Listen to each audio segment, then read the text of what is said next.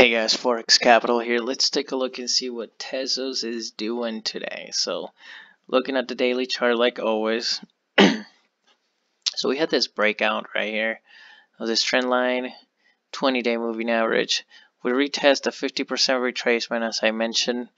We pull back to the 23% retracement right here that I also mentioned.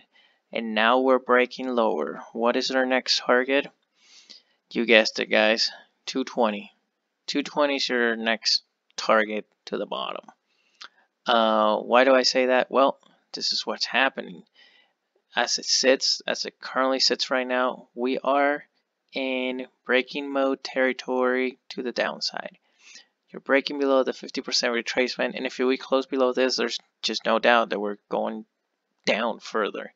Oh, by the way, if you guys like the video, hit that subscribe button. Don't forget to pulverize the like button, because that's the only way we're going to reach out to 7 billion people so we can teach them about crypto. So that being said, so as it sits, I would not do anything on this.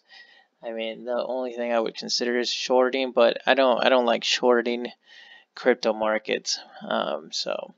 It's kind of like the stocks.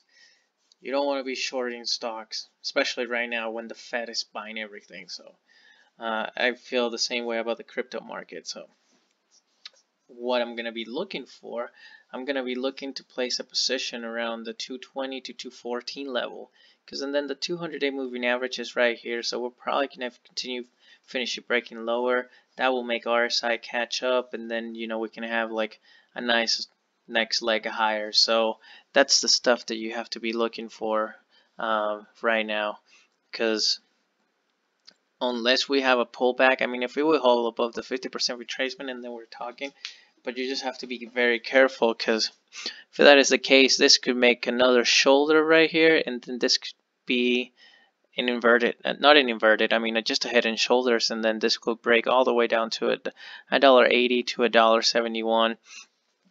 So you just have to be very careful with this pair as it sits right now.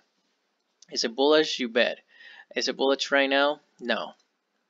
So you just have to wait for the next entry point on this. So just keep that in mind.